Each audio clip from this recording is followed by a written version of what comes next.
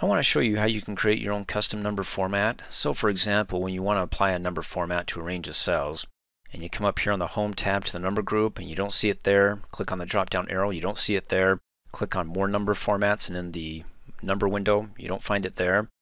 Well, in this example, I want to be able to take this range of cells, that it's the employee ID, well, their social security number, and let's say I want to be able to add the words in front of each of their numbers, social security, and also have the symbol like the dash that separates like after the first three numbers, then the next two from the last four. Well, when I go ahead and create my custom number format, it allows me to go ahead and add all that without interrupting Excel seeing that as just a number. Because if I come in here and I start typing in social security in front of it and adding my own dashes, that breaks it up with Excel thinking, okay, you got a mixture of text and numbers as opposed to just looking at numbers. And an example of that is over here where we added the dollar symbols or the accounting number, the format. You see the symbol there? When I select it, look up in the formula bar. What does Excel see? Just sees a number. So it doesn't mess with the other features in Excel when I want to be able to use that for a cell that contains numbers, because if I actually type in the dollar sign according to Excel, it's no longer a numbered cell. It's got characters, or if you want to type in text. So in any case, to get around that, so it just sees the numbers but allows me to view like the symbol here and dashes and also the text without interfering with Excel just focusing on the number here. Then go ahead and let's get started by selecting the range that I want to be able to create a custom number format for. And after I create it, have it automatically applied to it because I selected it first. And then go ahead with it selected, right click on the range, go down to Format Cells. Let me click and drag the title bar over. We're on the Number tab, and you'd think you'd go to Custom because you want to do something customary, right? But not according to what I know, because this is going to be special. Let me go ahead and click on it. And the special only contains 4 templates here. And hey, looky there. Oh, that worked out well. Social Security number. That's what I want to use.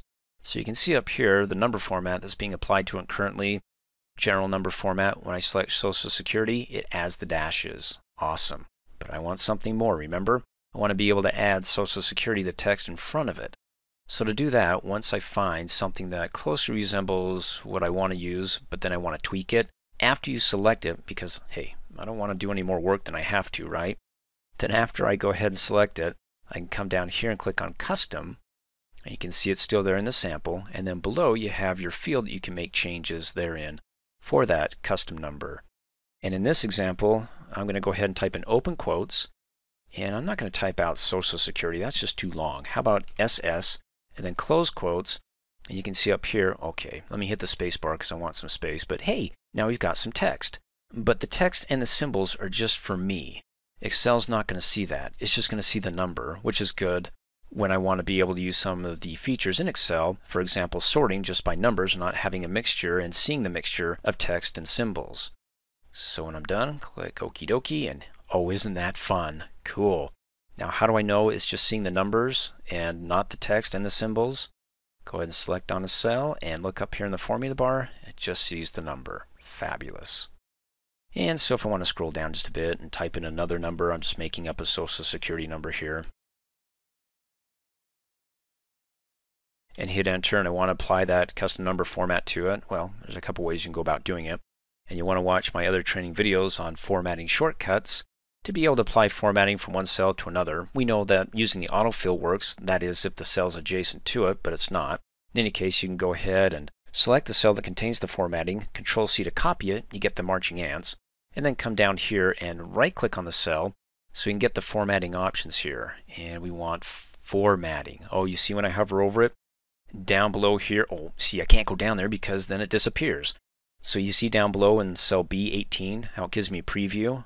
Oh, beautiful. So I know that, hey, that's what I want, and it says formatting because it looks the way I want it to be applied and not something else like transpose, and that would be crazy. In any case, it's still going to, well, transpose will still put it there, but let's do formatting, and fabulous. And then to get rid of the marching ants, hit the escape key. Now another way to go ahead and apply this is, let's go ahead and hit undo. You can go ahead and right-click on the cell, go to Format Cells, let me click and drag this up, and go down to Custom. Now when it comes to custom numbers, we're at the bottom of the ladder, so when we create a custom number, we got to scroll all the way down because it doesn't consider our custom numbers as important. And there it is. Beautiful. Select it, click OK, and it's applied. Now for laughs, let's go ahead and say that we made a mistake, and instead of doing SS, our boss comes up and says, no, it's supposed to be EID for employee ID. Let's not go ahead and say social security number. So to go ahead and make the changes, and let's do Control F to bring up the Find window. You click and drag the title bar up, and we want to click on Options to open it up. And instead of trying to do a search in vain to have all these numbers memorized, we're looking for a specific format. And what's that format? Click on the drop down arrow, and let's go ahead and, well, we can choose it from the cell, or we can go ahead and click on the format option there and then go to Custom. Remember, our custom's all the way down at the bottom. Select it right there, click OK, and that's what it's looking for. But what do we want to replace it with? Well, he said he wanted the EID, right? So here we go. Let's go ahead and click on, we can click on the Format button here and open it up. We can select Custom, and we can scroll down and choose Social Security, because we're basically going to have the same format. Instead of like SS, we're going to do, he just wanted EID. Well, there you go. That's what's going to be updated with. Click OK. Go ahead and, well, we can click on Find Next to make sure it's finding the format that we're looking for, and it found it. Cool.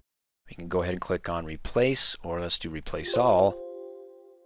All 5 are made. OK, and oh, isn't that cool? Thanks for watching. Hey, as a quick reminder, if you like my video, please give it a thumbs up. You can also click on me and subscribe to my channel to get notified of the latest videos. And for great specials on my products, please look in the description below this video.